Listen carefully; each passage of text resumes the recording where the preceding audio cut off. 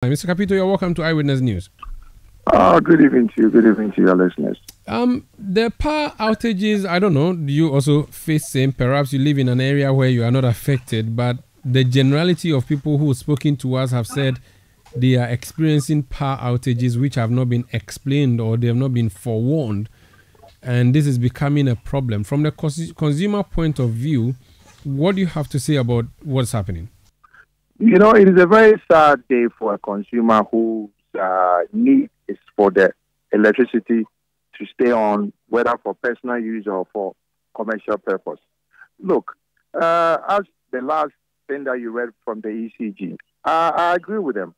It was a special rainstorm, so if power outages happen, it can be repaired within the shortest time possible. It's not unique to Ghana. It happens in even the advanced countries whereby a storm can knock a lot of power lines down.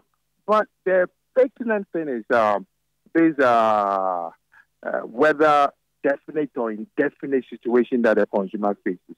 Look, I will wish that ECG can come up with a timetable. But if you look at it, as we all know that it is not like before that maybe we had to build some transformers that we knew it would take us a couple of months or a year to do that you can proper plan and bring a timetable.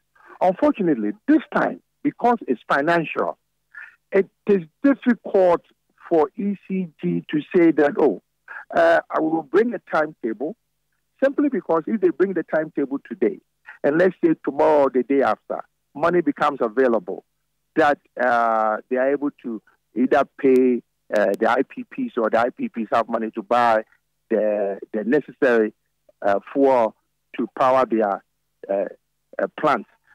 Then what happens to the timetable? That, I think, is the challenge that ECG is facing. Because, yes, ECG is in the business. Let me repeat. ECG is in the business to sell you electricity.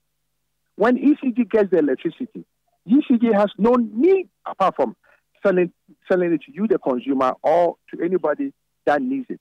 So when people sometimes behave as if ECG has the power and they are doing something purposely of not distributing it, I find it a little bit difficult. Let me tell you the chain of, as most people know, the IPPs, GRICO, who is in the middle, and ECG is the last end to sell you electricity.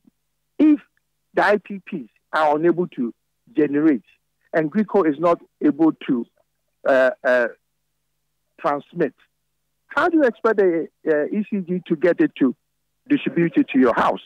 So it is a problem that the minister, what the last person was saying, I think it is in the bosom of the minister, for the minister to make sure that whatever situation that we are in, fortunately, this is not like before that we needed months to build plants or to bring plants in.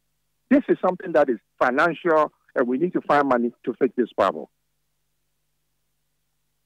So you are essentially saying that we should cut ECG some slack? We should cut them some slack for the simple reason, like I said, they are in the business to sell you electricity. If they don't get electricity, how do you expect ECG to sell it to you and I? Because somebody should generate. Somebody should be able to transport or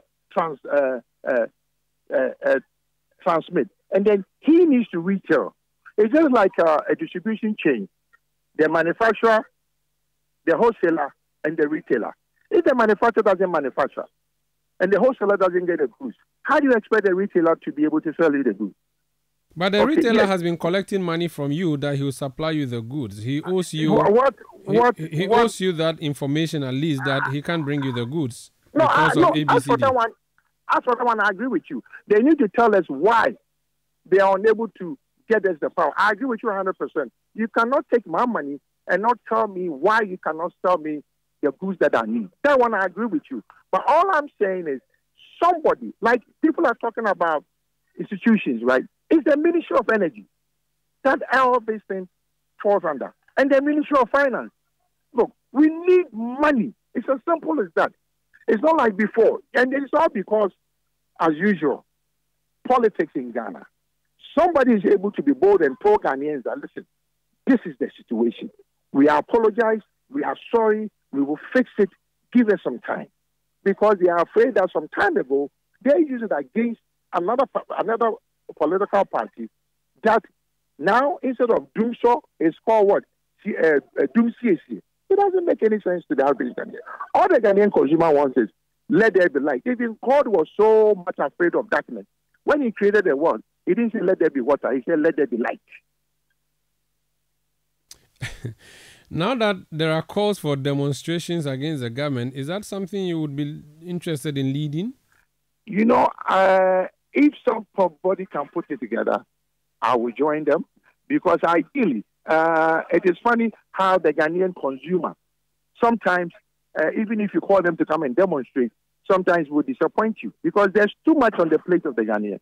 Or that maybe this time, a lot of Ghanaians, and across board, this should not be something against a particular party. It's about the government in power, which the government in power somehow has failed to do what they promised when they were in opposition. You remember when they told us that dumsor would be a thing of the past? And after 7 years, why are we going through it again? So it is in the right direction if anybody calls for demonstration. But you will not initiate it because you are not sure people will come. Because you know what? You and I, let's start today. Okay, let's encourage Ghanaians that, yes, we are going to do a demonstration. But once you have to understand, doing a protest or a demonstration, there's rules and regulations. First, I need to write to the police people to tell them that maybe I expect 100, 1,000 people, that they also tell us that, oh, maybe we can accommodate you. Yeah, sometimes you write to them and they tell you that they cannot do it. But I hope that this time, even I'm sure the police are not even happy about the situation that is going on. So maybe I'll take your advice. I'll engage Citi FM. Let us use your platform. Let us engage Ghanaians that maybe when me and Citi FM comes to an agreement, we could say maybe we can start a process. And then, look, let Yvonne Nelson, let Imani, let all interested people come together. Then it will be a Ghanaian representation, not something against a particular party. Thank you so much for speaking to us, sir. Thank you. That's Kofi Kapito. He's CEO of the Consumer Protection Agency. Let's go to